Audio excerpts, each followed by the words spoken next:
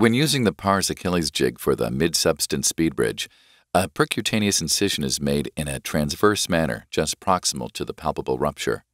The tendon is grasped and the jig is inserted with the inner arms inside the peritoneum of the Achilles tendon.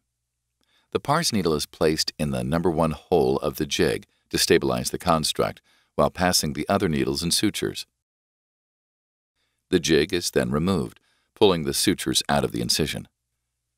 Pass the blue-white suture tape under and around both green-white fiberlink sutures 2 times and back through the loop, creating a locking stitch.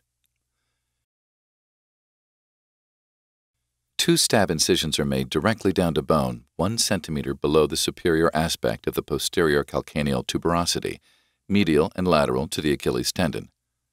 Within these 2 stab incisions, drill and tap at 45 degrees from the center line of the Achilles in the coronal plane and 45 degrees from posterior to anterior in the sagittal plane in preparation for later SwiveLock insertion. A banana suture lasso is passed through the distal stump of the Achilles out of the rupture site. The suture tapes from the proximal stump are then passed through the distal stump and out the stab incisions distally. The suture tapes are now placed in the 4.75 mm SwiveLock anchors. The foot is plantar flexed 10 to 15 degrees to approximate the tendon ends, and the anchor is placed in the prepared hole to secure the suture tapes. The same steps are repeated for the suture tapes on the other side, and the result is a secure, knotless repair of the tendon rupture.